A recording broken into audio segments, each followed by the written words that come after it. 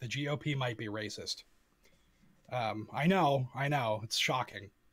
Uh, I got this from a place called the Political Wire. They're citing a study from where was it? The Pacific something. I wrote down my notes. Horrible intro. Should I do again? Fake news. Fake news. Fuck it. Fuck it. We're doing it live. We're doing it live. Got it from the Pacific Standard Report, is what it's called. Research, and this is a quote, research on Iowa counties that swung from Obama to Trump indicate that GOP success was driven far more by sexism and racism than by economic anxiety. Long story short, Trump's whole campaign at the time, I would argue, was based on fear mongering and creating issues, literally creating issues that sounded scary and then promising to eliminate them. So it's not that surprising to me that we have some yokels, to put it politely, in Iowa that didn't like Obama, or Obama, as I've heard, didn't want to vote for a woman, things of that nature, who then most likely voted for Trump because he said some really cool things as far as they were concerned, anti-immigrant rhetoric, racist rhetoric, building walls, I'm for the little man, other great such lines that all turned out to be total bullshit.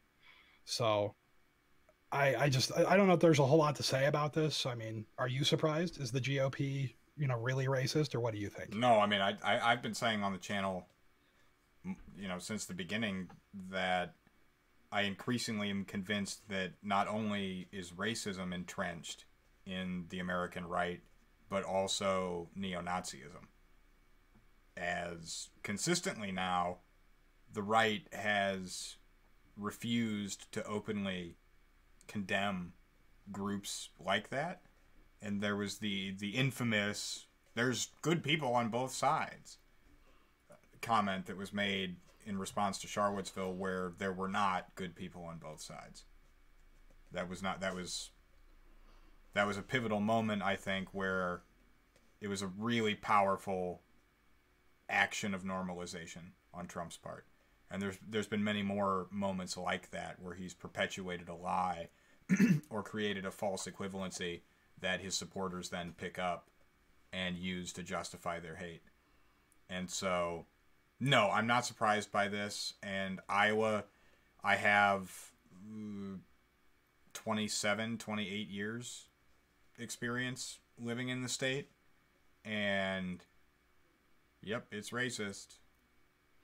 And I think it's worth noting that, if nothing else, this should be an example that I could point to where I don't necessarily support Democrats either, because, as this points out, they're not all good people, or they're not all good people on both sides, or what have you. I'm not always a Democrat or a Republican, or I'm mostly an egalitarian.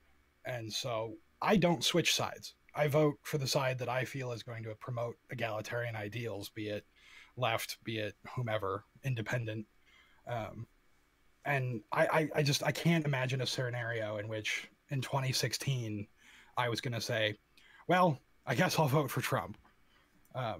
You and I talked about it a lot the days before voting, and we were both just super torn because, I could not vote for Trump. I just couldn't do it. And I can't imagine a scenario in which I could be enticed to have done that, because I know what's right. I mean, I know that the egalitarian ideals are probably the best, if not the best.